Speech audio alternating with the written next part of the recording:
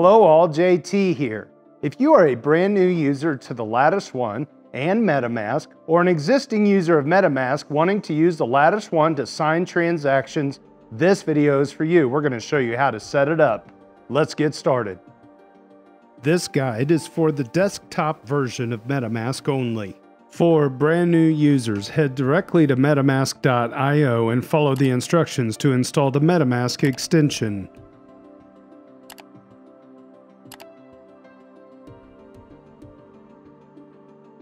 Go ahead and pin Metamask for easy access. Click Get Started. You can also import a wallet, but it will be a hot wallet, which is not protected by your Lattice1. If you prefer to use a hot wallet for certain things, it's an option available on this page. Click Create Wallet. Metamask will require you to set up a wallet. Next, click I agree or no thanks on the Help Improve Metamask message. Set a password. If you forget this password, reinstall Metamask. It's good to keep, but not crucial when it comes to managing your assets. There is an information video that will pop up. You can review this if you'd like, otherwise click Next. Here is the seed phrase menu. If you plan on using your Lattice1 exclusively to sign all transactions, you need not save this seed phrase unless you want to have it around as a hot wallet. In order to avoid getting pop-up reminders to back up this seed phrase, we recommend going ahead with the confirmation prompts.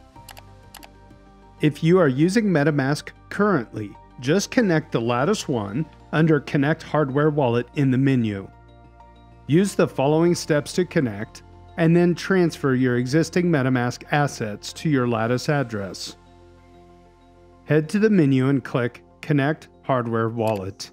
Select Lattice1 and click Continue. This will open a new browser tab with the secure GridPlus Lattice1 connector module at lattice.gridplus.io. You will need to enter your device ID and a password on this page. You can easily reset this password by deleting the Metamask permission on your Lattice and reconnecting. Your device ID can be found on the Lattice1 main menu screen. Just tap on Device ID. Enter any password you like and press Connect. Now we see a new screen asking you to enter a secret, which will now be displayed on your Lattice1 screen. Once you type in the correct secret, your Metamask app will be paired to your Lattice1. You will now be taken back to Metamask to the Select an Account screen. Here you will import all the addresses from your wallet on the Lattice1 that you wish to use with Metamask. Each address will create a new Metamask account.